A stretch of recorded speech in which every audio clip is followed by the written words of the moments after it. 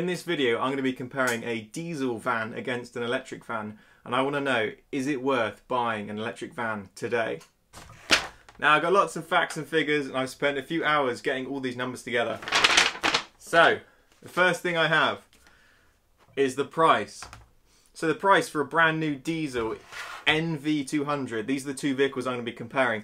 So today I'm going to be comparing a diesel Env200 against a Env200, which is electric. Both made by Nissan, and there is a price difference. The electric is more expensive. So the diesel costs $18,630, including VAT on the road, and the electric Env200 costs $24,536, and that includes the government grant. So that's a brand new 40 kilowatt hour version.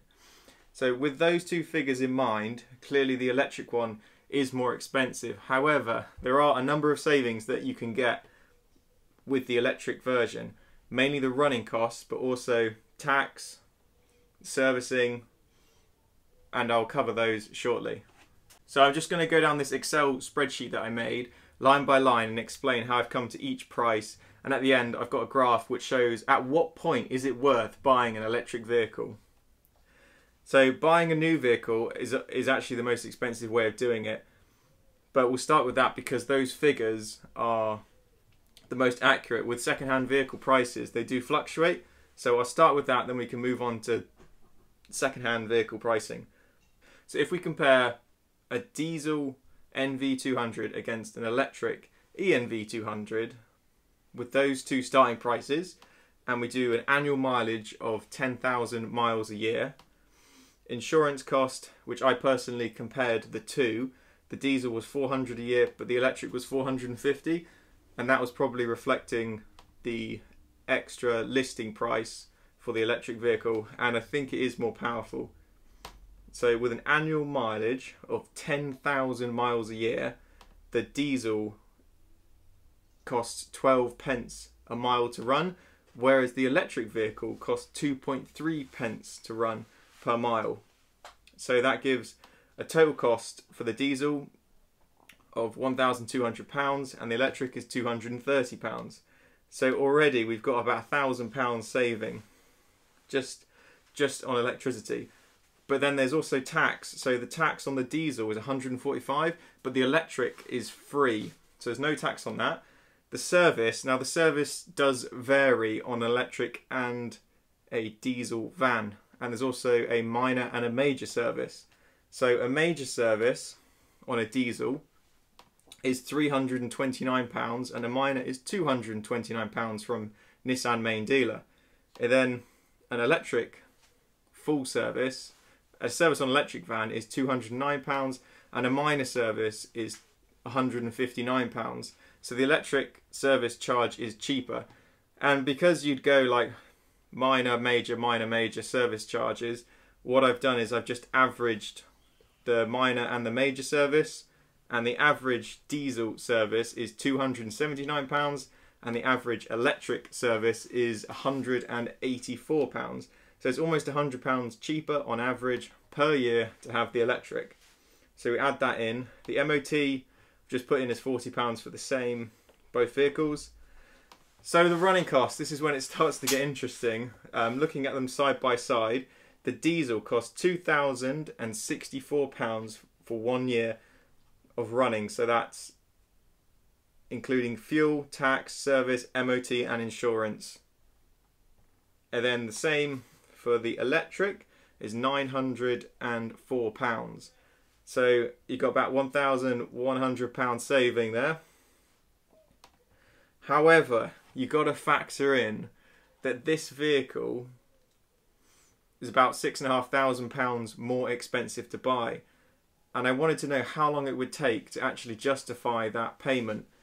So how many years until that gets paid back? So I made this little bar graph, and you can see gradually as the years go by, because the electric is so cheap to run on fuel, but the diesel is relatively expensive. The diesel cost is the diesel cost, and the service kind of drives the price up every year.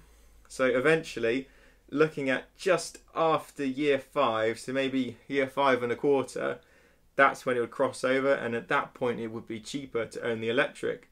However, you would have gone 5 years before that when really it would have been cheaper to run the diesel, and you wouldn't be restricted by the range. Even the latest electric Env200 only does 150 miles real range, so that is another consideration.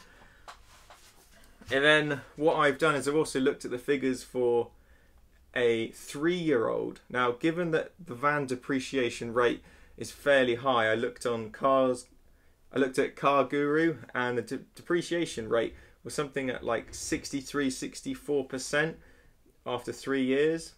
So that means a 3-year-old diesel Env200 would cost, including the VAT, 11,822, whereas an electric Env200 would cost 15,794. So the gap is closing down, and with those figures in the same kind of graph, the running costs would be exactly the same, insurance, all of that, mileage per year 10,000. Now, if you buy a 3-year-old electric van, it only takes about 3.5 years for the saving to start working. Now, this is all based on 10,000 miles a year. 10,000 miles a year. But if you actually increase that to something like 20 or 30,000 miles a year, so the more miles you do, the quicker that crossover happens. So if you're someone who does a lot of miles, say you do 30,000 miles a year and you commute to work. So if you're doing about 30,000 miles a year and you buy a 3-year-old electric or diesel vehicle, you'd be much better off buying an electric van, because after about 1.5 years, the savings start, and then you're saving about £3,000 a year, really, on diesel cost. So it would definitely, I can see why lots of taxi firms and businesses have these electric vehicles. It would be well worth it if you're doing high mileage. So if you're doing low mileage, if you're doing 10,000 miles or less, it's going to take around 5 years just to start saving. Now, these are all figures based on a new electric van, but if you can find an electric van that's below market value, even if it's just by 10 or 15% against the diesel, then that means you've pretty much already started the savings straight away. So I would get that. So these are the figures that I have worked out, and you can look at them on the screen. They're about as accurate as I could get them. I've actually driven both Env200 24 kilowatt hour and the 40 kilowatt hour. I've done a range test video that I'll link up on the screen now, and you can click on that and you can see what happens when range gets to 0 on the range meter thing. So that was a really interesting project. I'm really keen to get an electric van, so it will be helpful for me and as well as anyone else if you comment below with your experience and just have a look at my figures and see what you think. See if that crossover is about right. What kind of mileage do you do? Is 10,000 miles a year reasonable? That's the kind of mileage that I do, so that's the figure I use. It seems to be a rough average. And I picked that example because that's the van I'm most interested in. I'm hoping to get an electric Env200, either with a 40 kilowatt hour or 24 kilowatt hour. I would prefer the bigger one for the extended range. However, the reason I made this video is because I'm struggling with the additional expense it would cost, and compared to the diesel, because I could get the diesel one and it still be cheaper for the first 5 years, including all the fuel, and I don't have to plug it in, which is really sad because I do want to get an electric vehicle, but it does come down to cost, and so that is a big consideration. Let me know what you think of the video below in the comments section, and if you're new to the channel, please subscribe. I do lots of different projects. This is my hydrofoil that I'm actually working from now, and hopefully going to take it out this afternoon and do a quick test on it. But the electric van will be something else that will be featured in the future. I'm sure I will get one of these vans eventually, and I'm going to turn it into a camper van, so there'll be lots more content around this vehicle. So camping trips and the camper van conversion video to come up. So I look forward to showing you that in the future. Thanks for watching. Bye.